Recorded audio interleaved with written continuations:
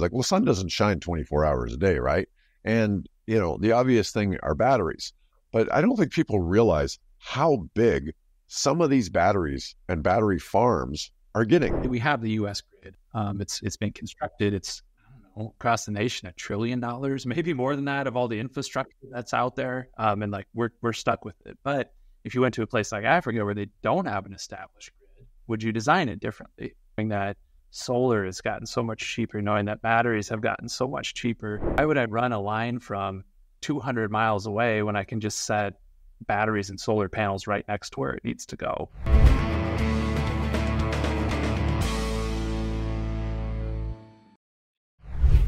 Hi, this is David with EV World News, and I'm here today with Mike Herzog, our resident engineer. How's it going, Mike? Glad to be here again, David. So first off, let's talk about what's going on with solar storage. So you and I are aware of the fact that, people are always like, well, the sun doesn't shine 24 hours a day, right? And, the obvious thing are batteries. But I don't think people realize how big some of these batteries and battery farms are getting. People think about like a car battery or a bigger one for, an EV battery or something like that. But these things are like shipping container size. The rule of thumb we've always used is about a megawatt per shipping container. Okay. If you could dent it anywhere, I mean, you are putting in shipping containers. That's a 40-foot container, right? Yep. And, when you're talking that, most of these ones I've seen are, dozens, if not more, shipping containers, all in these yards storing all this. Well, this first article is solar storage is the best option to meet power demand in Africa. And this is from the CEO of a company called Release. The combination of solar power and batteries become the most cost-effective and reliable energy solution to address the impacts of climate change, rising oil prices, and associated logistic issues in Africa. One of the things, obviously, in Africa, you probably have lots of sunshine, I'm assuming. So you've got opportunity there where it's probably very efficient to have solar there. And when you combine that with battery storage, it allows you to have it 24 hours a day. What's fun is like the tie-in is EVs are driving this. The battery storage spinoff from Tesla might end up being the company. I mean, they're being so effective right now in what they're doing and entering into that market space and driving it in that. So it's interesting to pay attention to that from their perspective. And it's really, when you talk about Africa, when you talk about it's kind of a thought exercise from somebody like my perspective, like, hey, we have the U.S. grid. We kind of have to play the hand we're dealt. It's been constructed. It's across the nation, $1 trillion, maybe more than that, of all the infrastructure that's out there. And like we're stuck with it. But if you went to a place like Africa where they don't have an established grid, would you design it differently? Knowing that we have this technology today, knowing that solar has gotten so much cheaper, knowing that batteries have gotten so much cheaper, like would you build it up from the ground differently and do it in that model? It's like, why would I run a line from 200 miles away when I can just set batteries and solar panels right next to where it needs to go?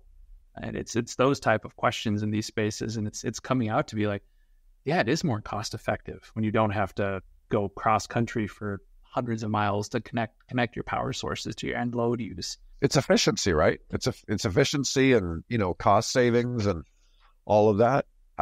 It's funny you mentioned that about Tesla. I don't think most people even realize, they only think of Tesla as a car company. They never think about the fact of how big they are in energy storage. It very rarely even gets mentioned in news about the energy storage business because it's not so big in the United States. It's big in Hawaii. We know it's big in Australia, but it's not really as big in the U.S. as I guess you'd think with it being a U.S. company. But yeah, it's not quite there. Tesla battery market, and just even outside the Powerwall, which, God, how long ago did they introduce that? Really one of the first people to say, here's a modular system for your home where we couple solar, we want to do all of that. But it's more, they're industrial, commercial type operation spaces. And the battery market's big. The battery market's big. As we start to see more and more vehicles cycle through their battery life, and hey, it's time for replacement. Yeah, no, that battery doesn't have the energy density anymore to put in a moving vehicle. But God, if you want to go park it in your basement and charge it and discharge it a couple of times a year, or once a week or once a month or anything like that,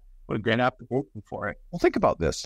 Let's say you're the president of some small African country. What are some things you want for your population? You probably want food independence. from your neighbors. You want to be able to feed the people domestically, hopefully, so you don't have to depend on one of the surrounding countries or importing everything. You want to have energy independence. Battery storage and solar solve at least one of those. And I've seen combinations of solar and ways to water crops. So there's ways to capture moisture through solar that I've seen where people have done gardens that have been mixed with the solar's been elevated, and they're growing gardens underneath, and they're able to pull moisture from the air with the solar, and then drops the moisture onto the plants and allows them to grow.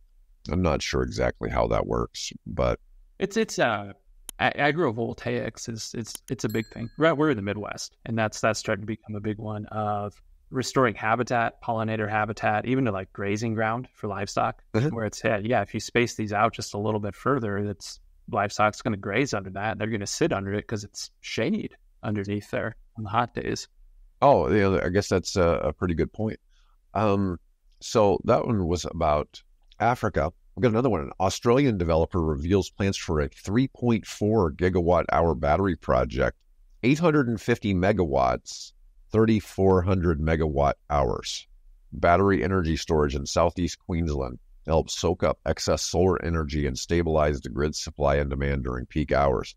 I know Australia has actually had so much solar in some areas that they're trying to figure out how to give it away because they're actually getting too much energy from solar.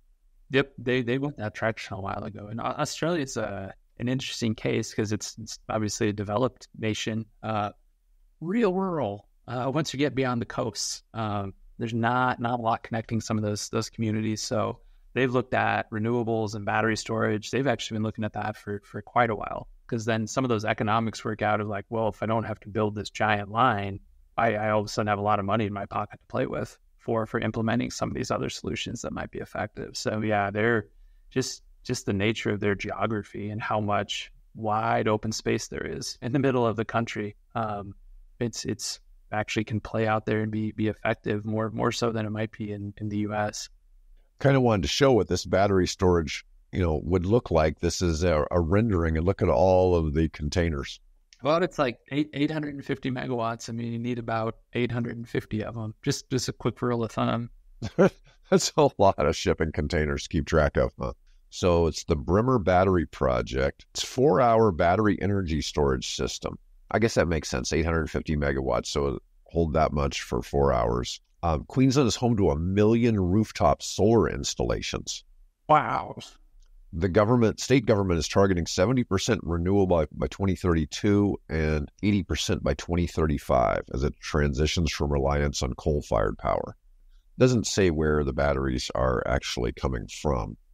I'm always curious where those are being manufactured. You can certainly manufacture them down there in Australia. So Australia is one of the biggest sources of lithium mining. Yeah, it makes sense. You know what's funny is I don't think lithium is really that. It's certainly not a rare mineral. It's just that it's not really mined in a lot of places. No, it's not one of those real exotic, that is found in bizarre locations across the planet. It's fairly ubiquitous. It's just, they don't go after it as much. Yeah, cobalt is one of the ones that's not available in as many places. Hi, I'm David with EV World News. If you like this video, then please press the like button. If you like the content and would like to see more videos on electric vehicles, then please hit the subscribe button. If you have some feedback for us, please let us know in the comments. Have a great day.